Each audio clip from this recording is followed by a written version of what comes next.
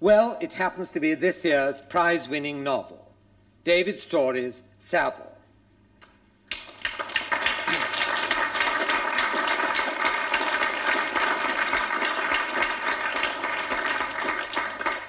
In it, Storey doesn't hesitate to enter into competition with one of the greatest of modern masters, one of the most famous of 20th century novels.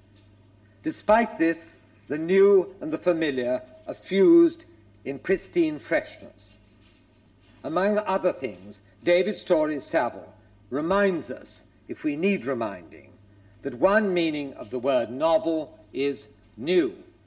And now David Storey is presented with the 1976 Booker Prize, the statuette and the £5,000 by Michael Keri.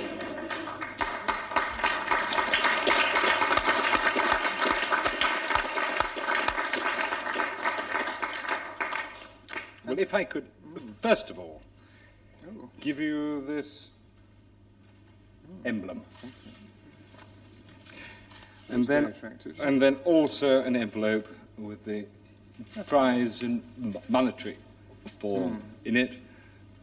But above all, I would like to congratulate you and acclaim all that you've done for all of us, I think, by the work of hours or months or however much you did on it. Thank you very much. Thank you. Thank you very much.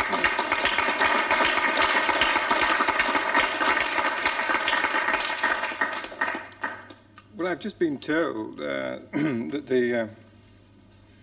the culprit or the victim is supposed to make a speech, which I didn't understand was a usual formality. Authors usually being very modest characters. The moment you let them loose in public, they go mad, you see. Because the last time I was in the Booker show, in fact, the only time I was in the Booker list the last time, it went to the wrong novel, of course. It went to John Berger, and you see what happened there.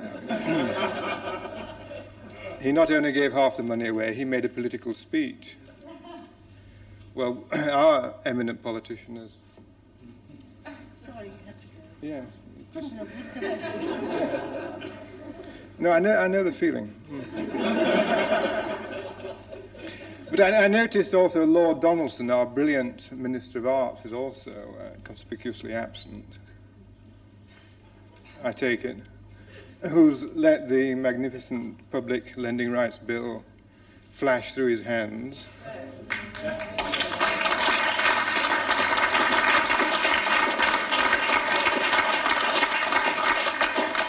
There are those people who wish to emulate Lord Eccles, but I think that's a little bit ridiculous. But we have his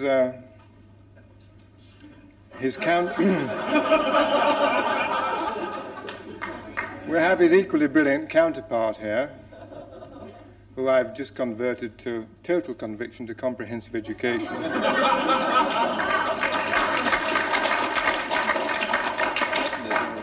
And you'll know that he is a hypocrite if he ever goes against that conviction. So watch him and his pals. But I have nothing to say about literature because my superstition about artists and writers is they should keep their mouths shut, and one or two other people too.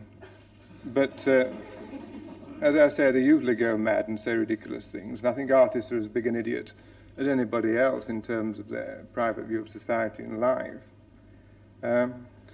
I don't wish to keep you too long from your La Mousse de Café Amandine. It sounds very exciting. And since it's all been televised as well, I've been told we're in a hurry.